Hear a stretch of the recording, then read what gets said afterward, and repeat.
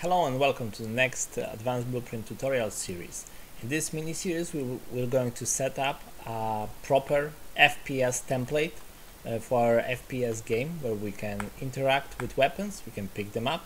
They are attached to our full body which is also fully replicated.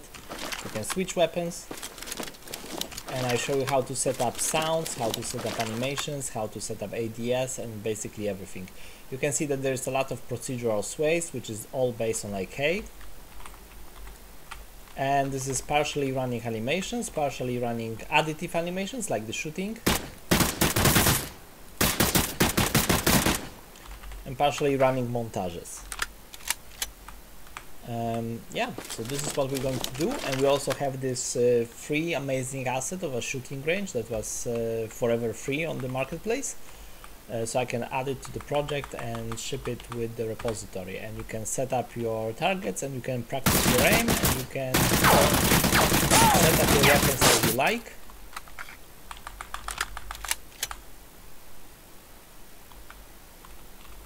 And just play with it.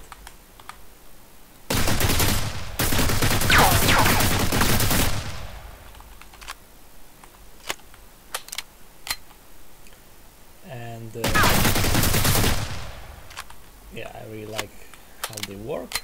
It requires some additional setup from my side because the project was using a lot of casts and very strict relation between the main character blueprint and those panels and those targets, so now they are very universal. Moving, just pick up a weapon, equip it. Aim offset is procedural.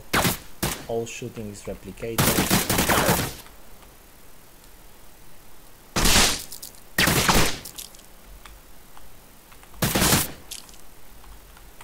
Reload, even though it has a network delay that you can see, it's still perfectly in sync between the weapon and the hands. So yeah.